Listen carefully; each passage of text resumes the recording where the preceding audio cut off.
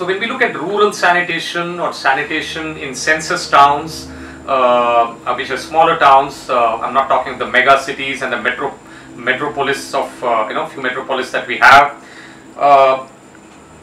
We need to have different strategies for building toilets. In the rocky mountainous regions of Uttarakhand, Himachal, in the desert regions of Rajasthan, in the Gangetic plain of Bihar and Uttar Pradesh, in the mountains of the northeast, in the coastal areas of Orissa and Andhra Pradesh. For each of these, we probably need to design toilets differently because the soil is different, the kind of foundation that we need to build is different, the water levels are different. In certain places, the groundwater is very low, and so it may be possible to have a soak pit or a septic tank without any fear of contaminating water that may be used by people for drinking or for irrigation.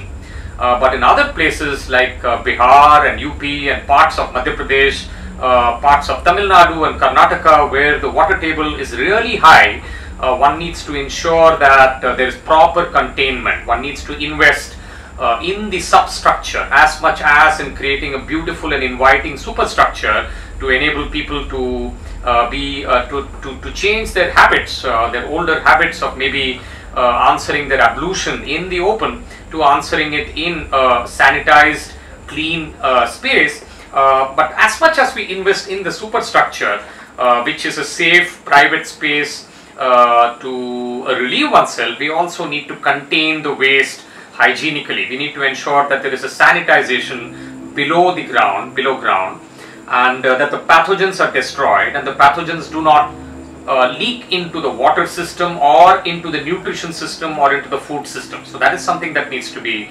absolutely ensured.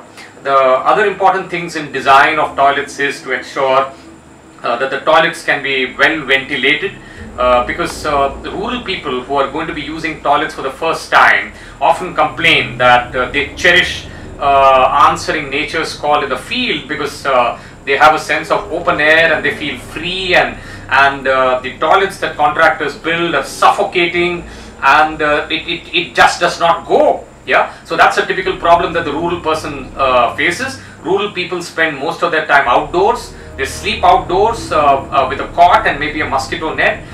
So they love ventilation. So are we ensuring that the toilets that we are building are well ventilated? Are we ensuring that there is a nice flow of air?